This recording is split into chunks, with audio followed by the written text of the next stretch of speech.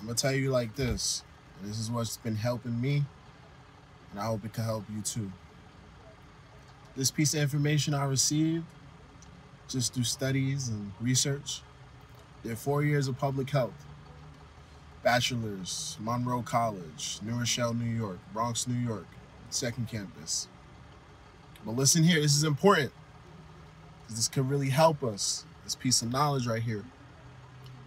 The reason why a lot of Americans pass away from diseases and infirmities is because of excessive, you listening? Excessive inflammation in their body and excessive mucus.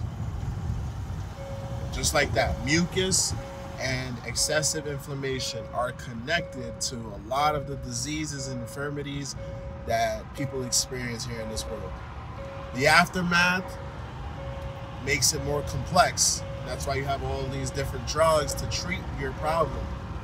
But to prevent, you have to understand that whatever disease you have is probably caused by mucus.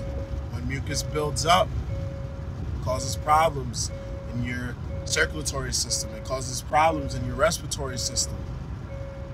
And that's how people get cancer when they have buildup. When they get aneurysms. This is just a general statement here. I'm not a doctor, so don't take me up on it, okay? Don't be mad at me if you find some scientific article that says I'm wrong. There's articles out there that say I'm wrong and articles that say I'm right. But what's been helping me is what I'm sharing with you. The second thing, this is my baby right here. She know what's up. She know the deal. She has some venison today. That's a lean type of meat. It's very lean, less fat than beef. Similar to beef, but less fat. So it's really good for you. The second thing, inflammation that I was talking about. I've come to notice that a lot of Americans, a lot of us, are faced with temptation of salt intake. A lot of sodium in almost everything we eat. And let me give you an example. If you're eating a Walmart TV dinner and the thing has 1,200 calories, not 1,200 calories, but 1,200 milligrams of sodium packed in there, it's terrible for you. Because one, there's no nutritional value. Now, the sodium is really good to preserve the food, the frozen food, and its packaging. That's why they put so much sodium in there. It's like back in the day, hunters and gatherers, when we discovered salt, it was a wonderful thing because people were able to preserve our meats for way longer. So what did? We killed the bull, chopped the meat off, and it didn't just serve us for 2 days, right? Whereas, like, imagine that you didn't have a refrigerator, so you got to eat that shit on day 1 or day 2, because day 3 or 4 that thing is spoiled. You can't give that to your family. All the pesticides and maggots and everything that forms in it. So what we did when we discovered salt is that it will preserve the meat. So you take that meat, slice it up, and you pack it and store it with some salt. And that salt preserves it. That way, a week, 2 weeks from the time of the hunt, you could go back and eat that thing, and it'd still be fresh, right? So, but these days, they're just excessively using sodium. We don't really need that much sodium in our diet. And what that does, sodium, it holds water. And what that does when your body's holding a lot of water, it's causing a lot of inflammation, a lot of water weight. This is why you see people with fat ankles and fat wrists. Not just pregnant people. Pregnant people experience it too. But you got to give them credit. They're carrying a whole human in their body. And things are a little different circumstances. But if you're just an average American with a 9 to 5 and you're getting enough money where you can put aside to eat quality meats, eat quality food, and go to the gym and work out, why not? Why not? Why not invest in your body, right?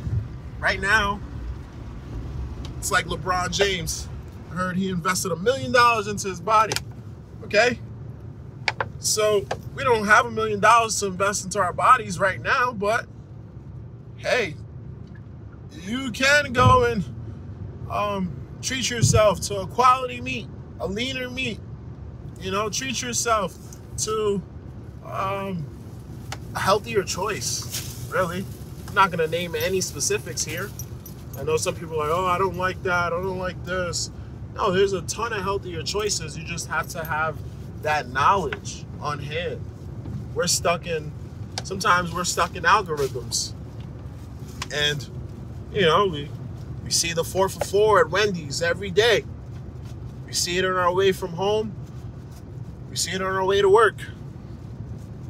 And it's there. It's our algorithm. It's our route.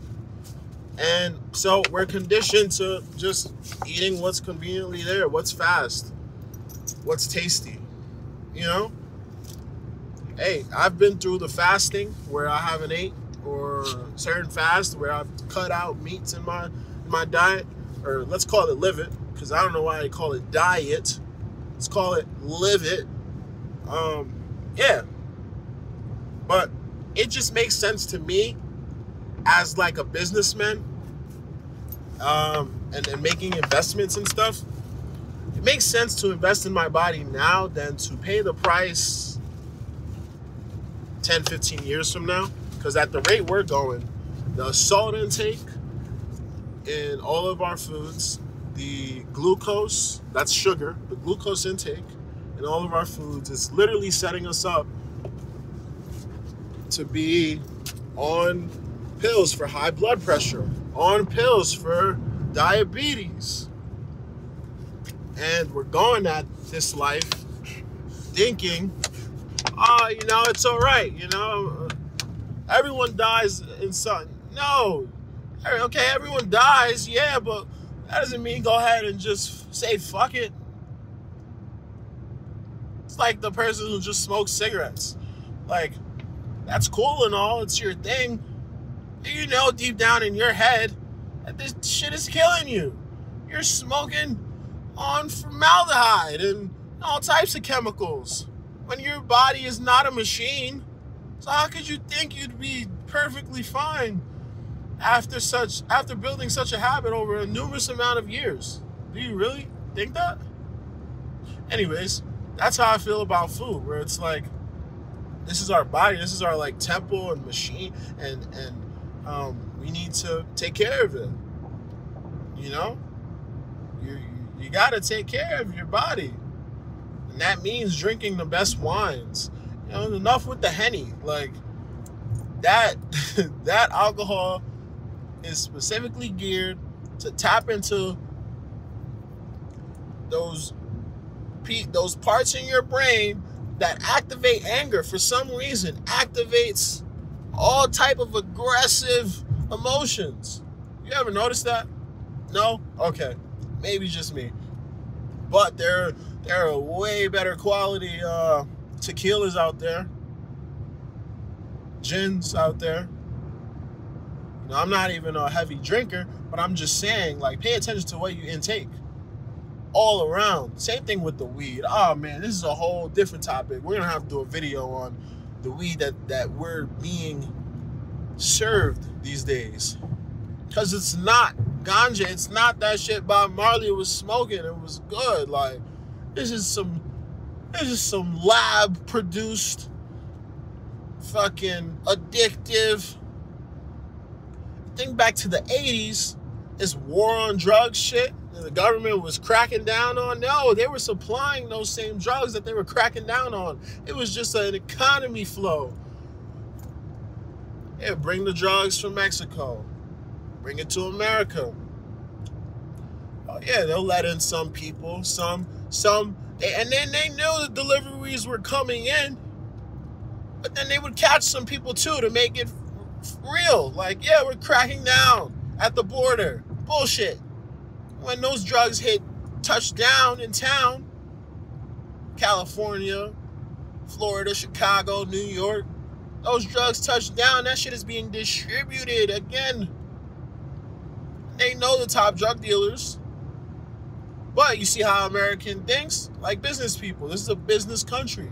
This is not a compassionate country. Go to Singapore for that. Or where the fuck? South Africa. This country is about business. Even if that means we're going to turn a blind eye to all these drug transactions. Because somehow, some way, that comes right back into the American economy. The biggest drug dealers have the best cars, the best parties that they hosted, right? The best clothes. All that goes right back into the economy. We love it. We love it. That's what they were saying. Meanwhile, the top drug dealer's thinking he's getting away with murder. But no way. I'm going to hold that right there and let you guys figure that whole story out before my shit gets banned or whatever. Because we came here to talk about your health. Inflammation and mucus is killing us these days, and they're not going to tell us. They're going to wait till we just indulge. Oh, and alcohol, an excessive amount of alcohol builds up glucose, and that's why people have diabetes. Trust me. That alcohol, yeah. You could look that up too. And just let me know in the comments if I was wrong. Let me know. Let everyone know he's lying. Go ahead. But yeah, I'm pretty sure alcohol is glucose based, and when it digests in your body, that glucose, it stays there and it takes over. And you don't know the feeling, but you don't know what your body's going through. Your body's like, what the heck? Can I get some nutrition here? It's been weeks since I've ingested a green leaf, a spinach, a salad. Some of us are like, our bodies haven't even touched this type of vegetable, fruit. What? You eat a celery and you go sick because you're not used to it. It's not because you don't like it. It's because your body's not used to it. Your body loves it. Trust me. Why wouldn't your body love something that's going to enhance it? Think about that. A burger's not going to enhance it. Maybe a quality burger, right? Something you pay like $25 for at some high-end restaurant, right? But, I mean, it's fucking quality. You're not going to have to pay for it 10, 15 years down the line. Your insurance is going to pay your medical bill, and then your medical bill is basically supporting the pharmaceuticals. And now look at the pharmaceutical industry. They're probably like rich as fuck. Doctors, they're just in the way. They're the middlemen. That's literally what they are. They just verify that this person needs the drugs. So what else do you call them? You call them the middleman. They're the drug dealer. I'm not a pop star. I'm not a doctor. I'm a pop star. That's what Drake said, right? He's not just saying shit. He's saying shit. But yeah, anyways, I mean, that's how I feel. Inflammation and mucus. I challenge you guys. How do you prevent it from staying in your body? How? Let's talk about it. Hit the comments up. Let's talk about it. How can we prevent inflammation and mucus buildup? I told you guys one, which was reduce salt intake. You guys let me know the rest. Deuces.